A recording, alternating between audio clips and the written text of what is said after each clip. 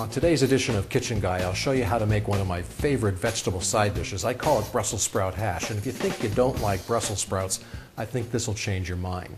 So the first thing to do is trim the darker leaves from the outside of the sprout, then trim off the stem,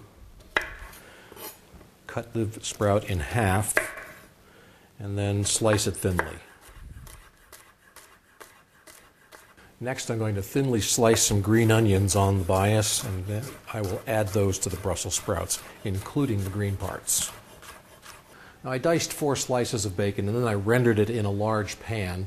I've got the bacon fat and some olive oil in there, and the bacon bits are now draining, and I'll add the Brussels sprouts and green onions to that, and I'll add some salt and pepper.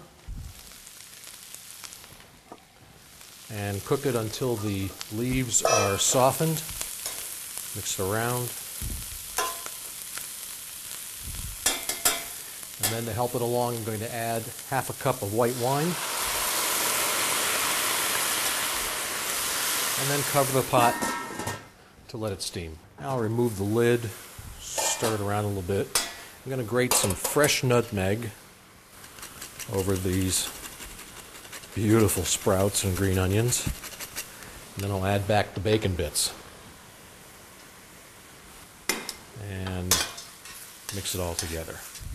This is the dish that turns Brussels sprout haters into Brussels sprout lovers. Guaranteed. And you can get the recipe by writing to me here at the station, or log on to the website and click over to the Kitchen Guy page. I'm Chef Jim. Thank you so much for watching Kitchen Guy, the tastiest 2 minutes in television. I'll see you next time.